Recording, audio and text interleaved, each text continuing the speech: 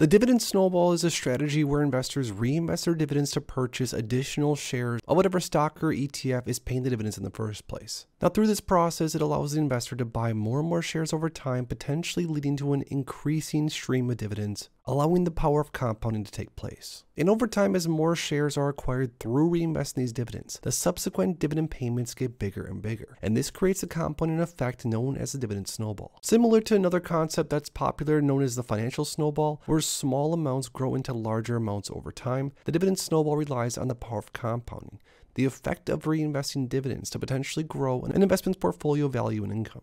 This can be illustrated using basic math, like for example, if you have $100 and it earns 5% per year, at the end of that year, you'll have $105, and then by the second year, if you earn 5% on that, the numbers are going to get bigger and bigger as the numbers get bigger and bigger. Now, in this video, we're going to talk a little bit about the dividend snowball effect and why the dividend snowball really starts to take off once your portfolio hits $100,000. I just finished my brand new dividend investing ebook where I share exactly how I went from zero to now over 7 figures invested, and also on how I earned more than $6,000 per month in dividends. I also finished my custom dividend tracker that you can use to track your dividend income progress on an ongoing basis. So make sure to grab yourself a copy of my dividend investing ebook and the new dividend tracker today. It's the first link in my description. Now, this right here is one of my actual long-term dividend growth portfolios that's currently valued at around $534,000 as I film this video. This portfolio is made up of different stocks and ETFs that all have a few things in common.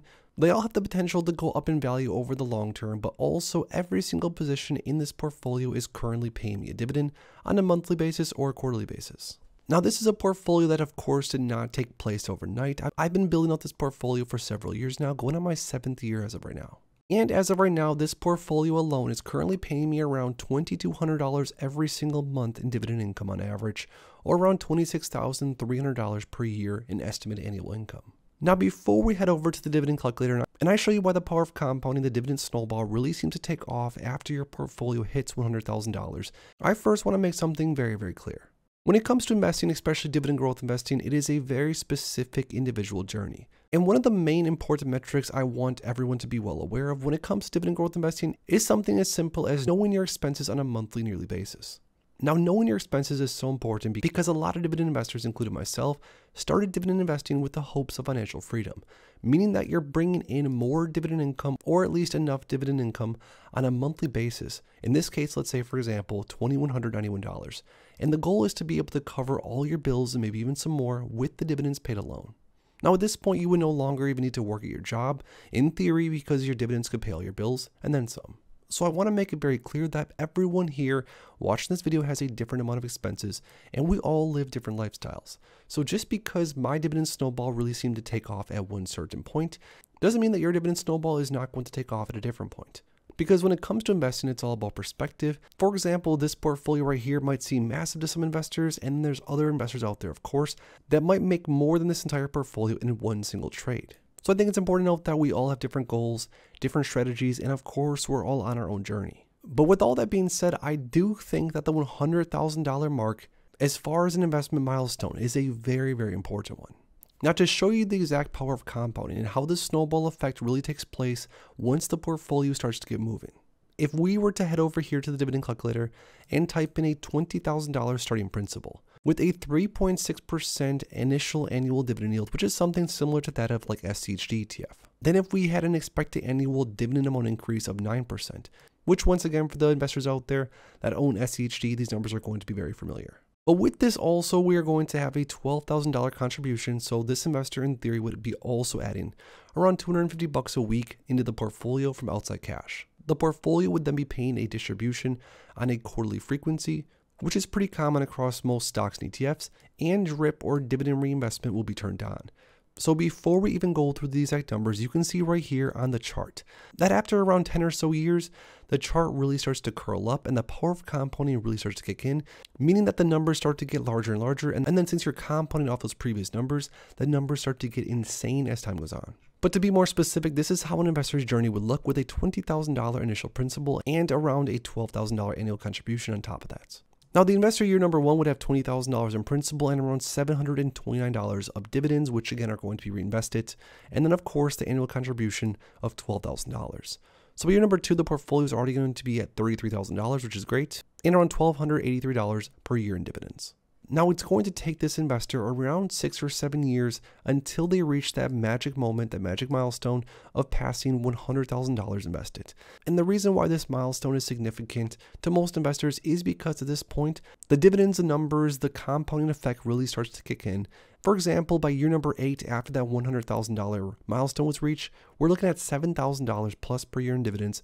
And then after year number 9 and 10, the numbers start to get really large, where this portfolio is already over $1,000 per month in dividends on an ongoing basis. Now, of course, as time goes on, the longer you stay in the market and allow the money to keep compounding, the larger your portfolio is going to get in theory. And of course, the larger the dividends are going to get on top of that. For example, by year number 20, let's say a young investor stayed with us for 20 years. And just by going off the numbers we went off of, this investor would have $660,000 in principal and $72,000 per year in dividends. Now, from year number 25 to 30, the numbers really start to get large. And this is where the power of compounding really starts to curl up.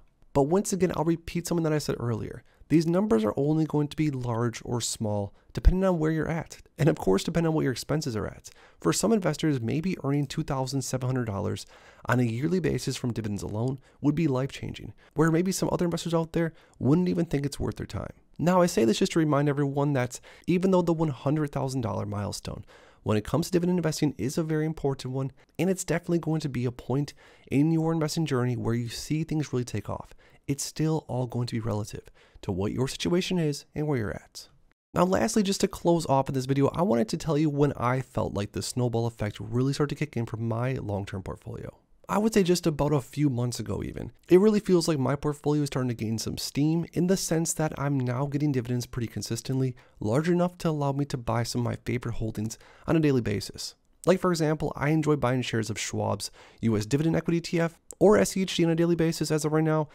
I'm going to purchase a minimum of 2 shares every single trading day throughout this entire year, which will allow me to surpass the 1,000 share of SHD goal by 2025 if I stick with that. Now, on certain days where there's more cash balance in my portfolio, I might even grab an extra share or two. But for the most part, I'm going to continue to buy more shares of SHD and hold the shares that I have really tightly.